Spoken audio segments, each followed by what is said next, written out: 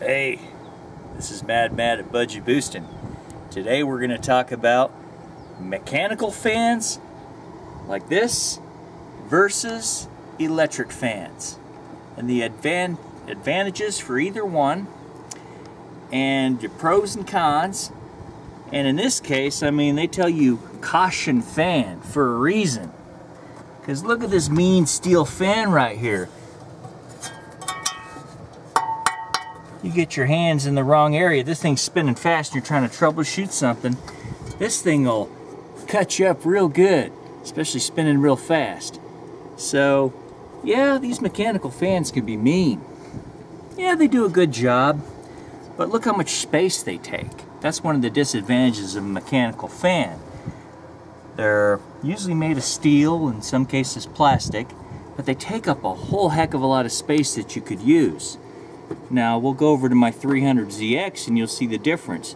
The 300ZX used to have a mechanical fan from the factory with a huge radiator shroud, so there was like no hand room.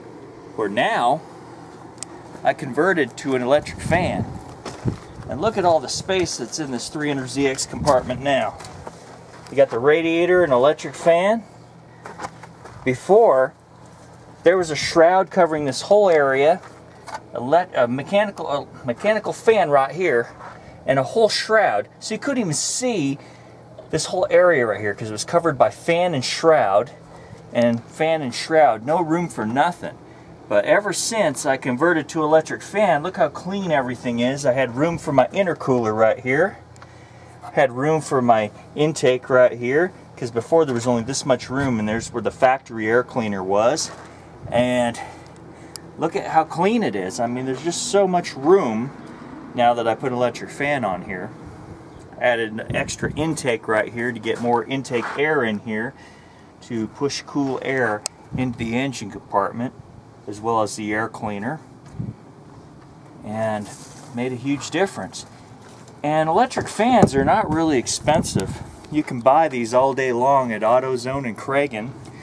And the best way to do one of these electric fans is with a relay kit. They also sell relay kits for about 20-30 bucks, and they come with everything you need to power your fan, including a thermostatic relay that plugs into your radiator. You kind of put it in a radiator fin, it senses temperature. So the electric fan only comes on when you need it to. So here's your relay kit. Relay and everything. Fuse, so when the fuse goes, it's pretty simple, straightforward. Hook up your power, hook up your negative, hook up your ignition, and there you go. Real simple setup. And overall, it probably cost about $50. That's not a bad setup. 50-60 bucks tops, you're set up with your own electric fan kit, the relay kit, and the fan kit. And then you just fabricate a way to put it in your radiator. They usually come with installation tabs that you put through, and the radiator fins and whatnot. I chose to wire mine in because that's what I do. I like to do a lot of safety wiring, and I thought that'd be a little bit better for my setup. But you know, everybody does it different. But these things come with a little installation kit. And one thing you want to keep in mind when you're installing an electric fan is you want to know how many CFMs, at least ballpark, how many CFMs you need for your radiator, how much cooling air needs to be drawn through the radiator.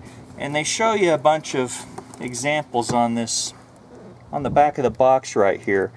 Like different fans put out different CFMs of free-flowing air. So you think of it like this: a bigger engine or a turbo engine needs a lot more draw than, like, say, a small NA 4-cylinder. So you'd pick a larger fan for a larger engine or larger radiator. This one does the job for the 300.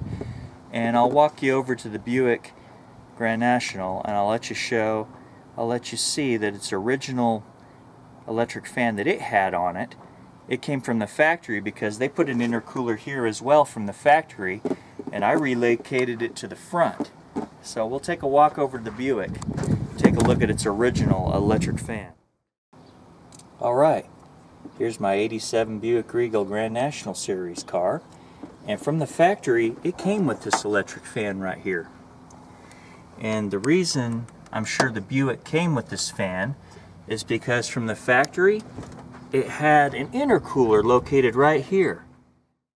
So thanks for watching. Mad Matt Budget Boosting.